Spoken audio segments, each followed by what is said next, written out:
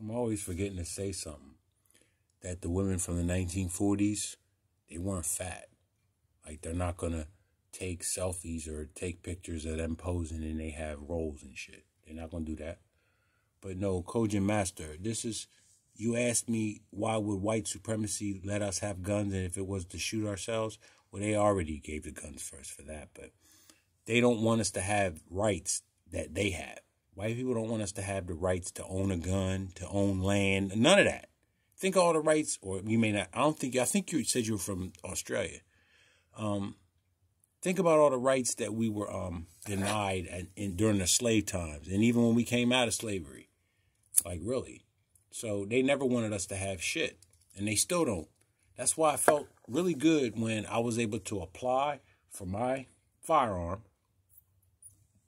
go through an FBI background check, because I've been in trouble before.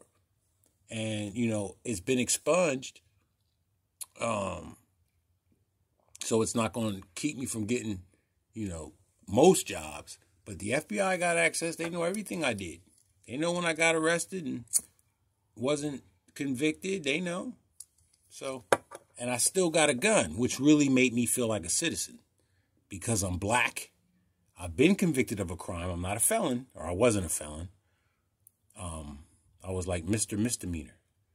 And I'm black, have an expunged criminal record, and I was able to get a gun, period. Made me feel empowered, like having a credit score of like seven something. You feel empowered.